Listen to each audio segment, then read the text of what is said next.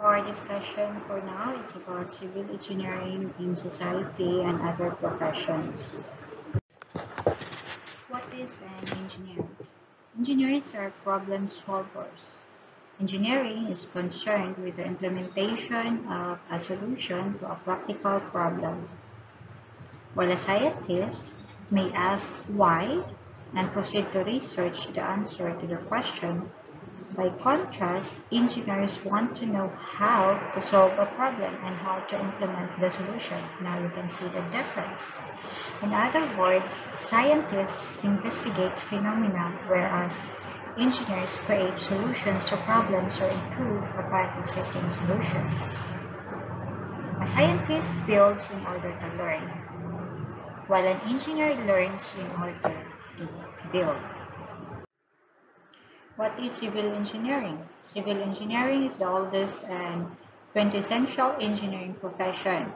It encompasses a variety of subdisciplines and shops.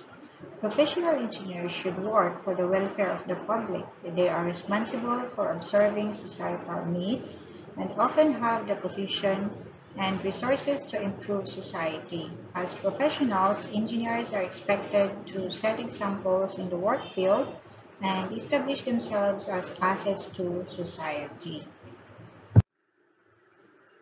What is a profession? Now we have to understand that knowledge requires formal education, judgment, and discretion that are not routine and cannot be mechanized. Continuing education is required.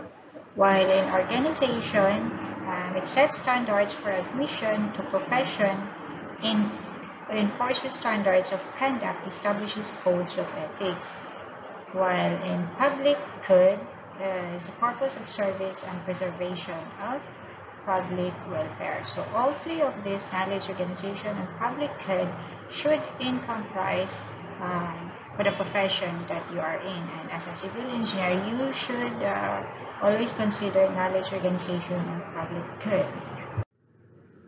What do engineers need to know? First, a global vision and approach to problem identification and problem solving in areas such as infrastructure, environment, facilities, and systems. Second, a basic management knowledge base in areas such as business, resources, personnel management, communication skills, costs and value judgments, and time management. Third, a solid foundation in personal and interpersonal attributes ethics. Fourth, an involvement with engineering practice as the formal education evolves. Here is the list of the desired attributes of an engineering graduate. Good communication skills, higher ethical standards, ability to think critically and creatively, independently and cooperatively,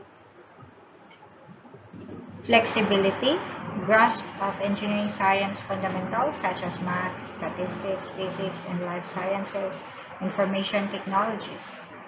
Good understanding of design and manufacturing processes, basic understanding of the context in which engineering is practiced, economics, history, environment, customer, societal needs.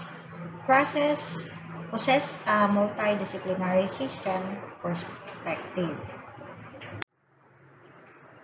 Here is the list of skills in order of importance in your career: writing, engineering, business or financial, personal interaction, computer. So even if you're a civil engineer, you should also possess skills in writing, business or financial, personal interaction, and computer, aside from what you have learned in your engineering course. Because in writing, for whatever documents your projects may involve, then you are liable of doing it, or it's not liable, you are obliged in doing it in a correct way.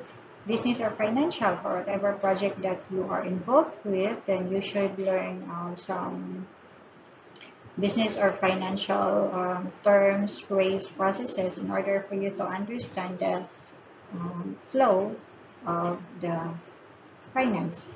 Personal interaction, especially if you are dealing with your like laborers or the people that you are working with in the project, then you should have a good personal interaction so that you can gain a better result at the end, every end of the day or at the end of the project. Computer, yes, it is very important starting from drawing or for whatever documents. You always need computer to make the work easier and faster. So that is all for now in our discussion for civil engineering society and other professions. Check on our next topics.